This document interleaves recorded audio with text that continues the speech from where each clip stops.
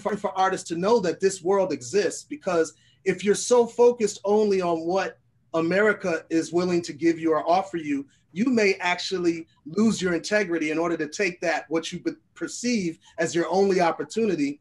You'll take that sometimes and lose the integrity of whatever you were striving to do artistically, instead of going ahead and realizing that this world has a lot of, other places that you could distribute and build your career. Mm-hmm. Well, I think that's a great point you make about dealing with racism. When people ask me, like, how did you deal with racism as a Black man? It's so hard to be a Black man in America. It's so hard to be. And I say, yeah, it's true. But I realize that the way to deal with racism is not so much always to try to fight white supremacy in a white supremacist system with a white supremacist environment that's run by white supremacists.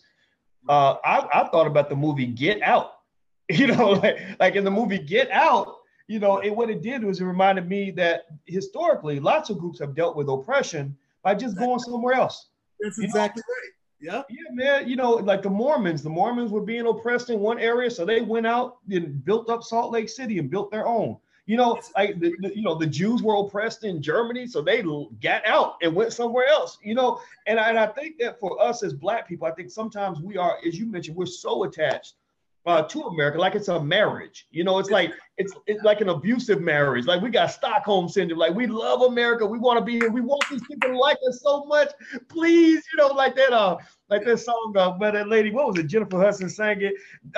No way I'm living without you. You're gonna love me. Like we're begging them to love us. Black Lives Matter. Please, we need you. And my thought is, there's a big world out here that's filled with opportunities. The big migration of the artists back in the day that went to Paris, artists and writers that weren't respected here, that went overseas. Jimi Hendrix was Chitlin circuit here, goes to London, becomes a big star. Then he's able to come back to the U.S. as a king. Can you speak even more on that?